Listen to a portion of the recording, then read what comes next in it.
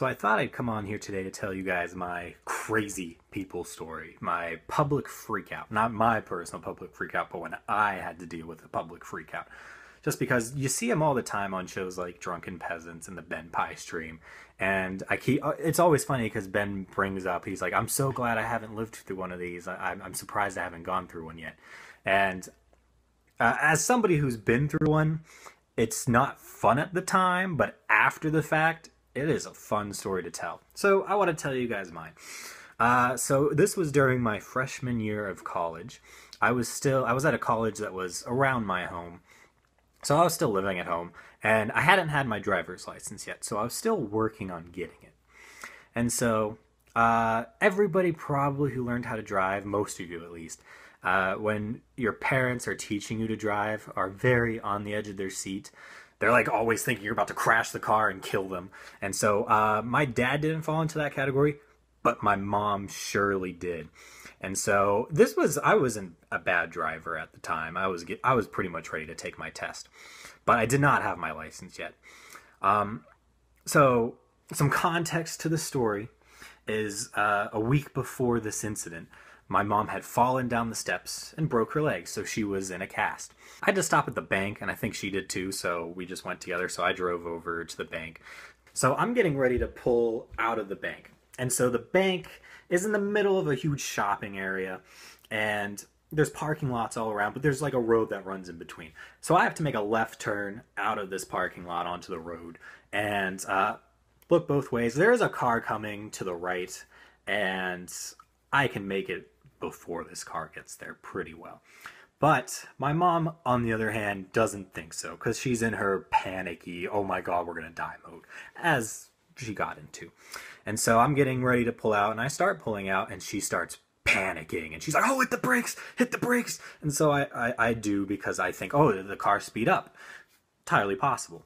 And I look, and not really, but I stop, and I'm just gonna let this car go by. And so I'm sitting pretty much blocking the one lane coming from the left, but nobody was coming that way really at the time. And so, but this guy who's coming from the right, he slows down and he starts yelling at me. He's like, I had the right of way, blah, blah, blah. And I think that was only because I'm like part way out, so it looks like I was gonna really just cut him off at the last second, but I decided not to. So I'm sitting there, and he's just yelling at me. So, of course, like every driver most likely, I flicked the guy off. That's probably lesson one. That's a big no-no with crazy people, especially on the road. The middle finger, giving that to them, that's like pulling a gun on their family or something like that. They jump into defensive mode right away. And so this like totally white trash, like probably in his 30s white dude gets out in his tank top. Before he gets out of his car, he turns to me as he's driving by really slowly, and I did that. And so he starts flipping the shit. I was like, oh, you want to fight? You want to fight, bro? And so he not only stops his car to get out of his car to come over to my car, he pulls his car past mine to block both lanes of the road. And at this point, somebody else is coming down the road.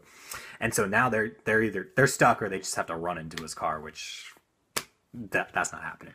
So this guy gets out of his car and comes over to my car, my mom's car. And so he just is like, you want to fight? You want to fight? And he punches the window. This is where my mom probably made the biggest mistake in the incident, was she jumped into defensive mode. But this probably made this look a lot worse for the guy in a bit here, which I'll get to that part of the story in a second. But so she gets out of the car, and remember, she has a cast on. She's wobbling over to the guy, and she's just yelling at him like, don't you be punching my car. And I'm just sitting there like, what the fuck do I do? And so I'm sitting there, this guy's just pissed the fuck off, and he's starting to yell at my mom now. And I'm just like, oh my god, this is going to end really badly. But there was a part I had forgotten. And that was, when we drove to the bank, there was a cop sitting in the parking lot across from the bank. And I was reminded of this when the person who was now blocked by this jackass was sitting in the road now. And they just shout out their car window, there's a cop over there, dude. And Lo and behold, a second after that person says that, the sirens go off and the cop literally pulls 10 feet out of the parking lot over to the incident and gets out of his car. Which at this point, I just pulled the car over to the side of the road. And so I talked to this cop who immediately, like, he knew there's something fucked up with this guy, because here's this guy who just blocked traffic with his car and is freaking out, not sitting in his car, and he's the driver. Whereas I'm the driver, I'm sitting in my car, and I'm not freaking the fuck out. So, of course, this guy's getting all pissed off because he's like, oh, he gave me the middle finger and blah, blah, blah. And the cop's just sitting there like, you're the one who blocked traffic and just assaulted somebody's car. And this guy had a lot of attitude with the cop, which, you know, when you're dealing with a cop, you basically giving them attitude is just the worst idea you could possibly have. So anyway, the cop basically asks if we want to press charges. My mom immediately is like, no, no, no, no, no, I don't want to go to court, blah, blah, blah. And he immediately turns to her and is like, you are not the driver, you don't get to press charges. He gets to decide if he wants to press charges, if he needs to show up in court to be a witness to this guy, because I'm about to arrest his ass. And at that point, I was just like, hell yeah, get this guy out the fucking road. And so he gets arrested, and he's pissed. You can just tell he's just like, wow, I just got... And in his mind, he probably saw himself in the right, and I was just some punk-ass kid pulling out in front of him. And so he's ticked.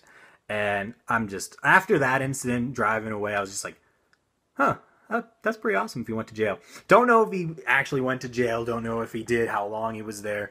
But that was really my crazy story, and that was probably...